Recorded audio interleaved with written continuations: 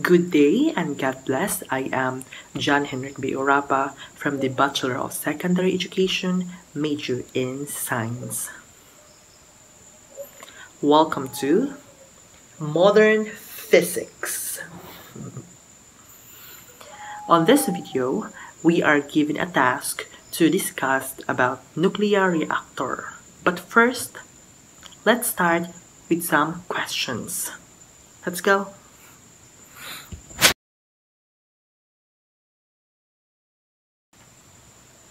Yes, a nuclear reactor uses nuclear energy to generate electricity. But what is nuclear energy? Nuclear energy is the energy in the nucleus or core of an atom.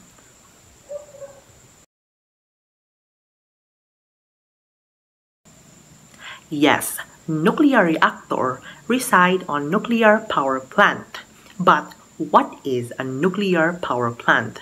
Well, a nuclear power plant is a thermal power station which the heat source is a nuclear reactor. It facilitates designed to generate electricity through the use of nuclear reactions.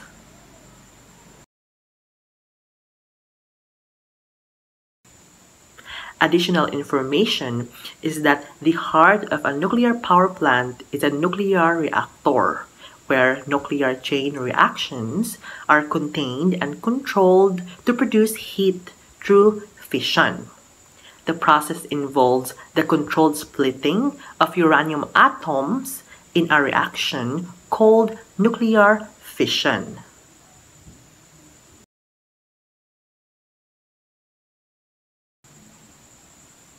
After all of the questions before, what is a nuclear reactor? Nuclear reactor is a complex machine designed to initiate and control a sustained nuclear chain reaction.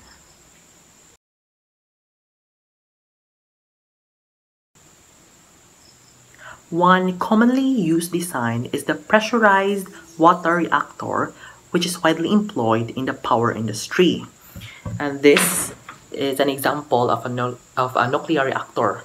This is the pressurized water reactor. This is the water, the condenser, then the reactor vessel, this one, then the steam generator, and also this is the pressurizer, this one, then the turbine. Then after all of this process, it will generate an electricity, and this will transfer here, and the electricity from here will be distributed in the city, as you can see. As I've said, in PWR, it is widely employed in power industry. In PWR, the nuclear chain reaction occurs in the reactor core, where fuel assembles containing enriched uranium pellets are placed.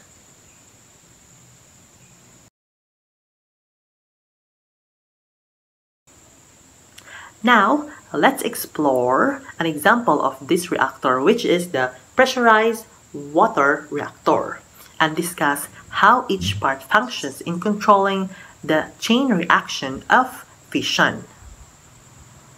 There are 6 parts that I've known, which are the fuel rods, control rods, moderator, coolant, reactor vessel, and lastly, the regulator. So let's go.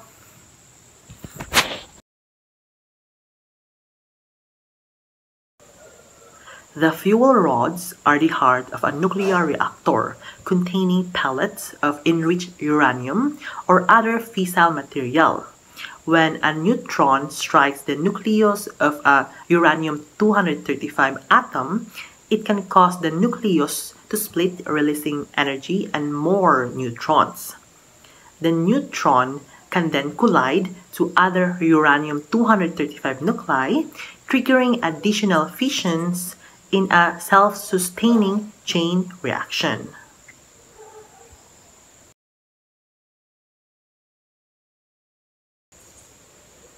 Control rods are made of materials that absorb neutrons such as boron or cadmium. By inserting or withdrawing control rods into the reactor core, operators can adjust the rate of the nuclear reaction by absorbing or releasing more neutrons. A large number of absorbed neutrons results in a slower reaction rate and vice versa.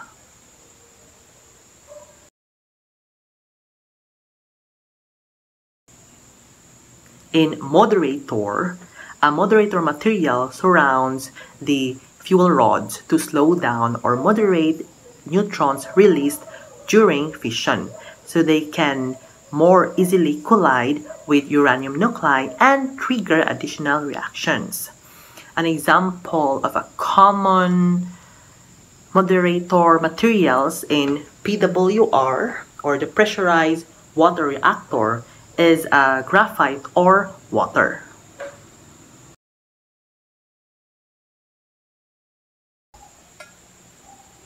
In coolant, the coolant system circulates water through the reactor core to remove heat generated by the nuclear reactions and prevent fuel overheating. In PWR, like this one, water under high pressure is used as both coolant and moderator.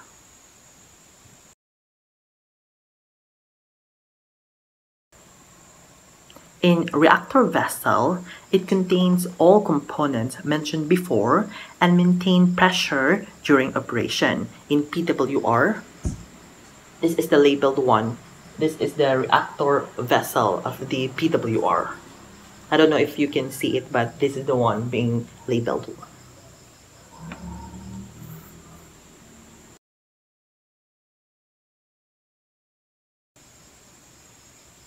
In regulator system, it monitors the temperature, pressure, and radiation levels within the reactor and automatically adjusts the control rod positions to maintain stable conditions if necessary. This ensures safe and efficient operation by preventing overheating or underperformance. And I would like to add two more, which are the nuclear fuel and steam generator.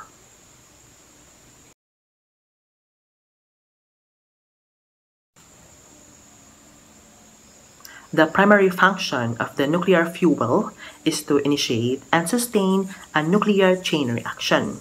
In nuclear fuel, its energy will be in a form of heat. This heat then transferred into the steam generator.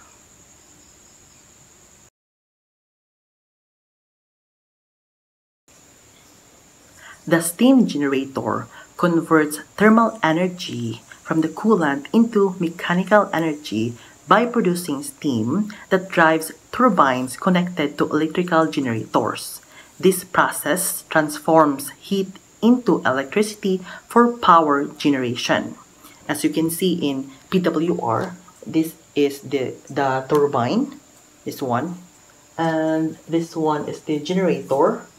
And then this process transforms heat from here, from the generator, into electricity for power generation here.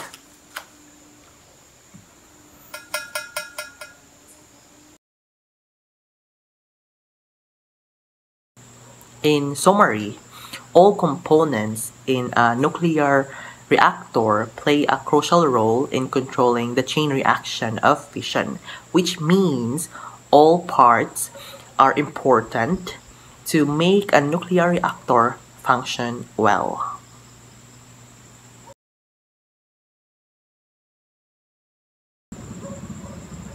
There's a question that popped up in my mind right now, and I don't want to include this video actually, but I think my heart changed in a last minute. The question is, does our country, the Philippines, have a nuclear power plant? Well, last year we had a subject named thermodynamics, and it leads me to read an article in relation to nuclear power plant. I don't know why, but it really leads me to read an article last year. The article stated that we had or have a nuclear power plant before, but never been used or operational because of its safety concerns and corruption allegation that time, which means naa naunta kaso wala gamita or wala gipadayon. Kay mao lagi to tungod sa safety concerns and corruption allegation.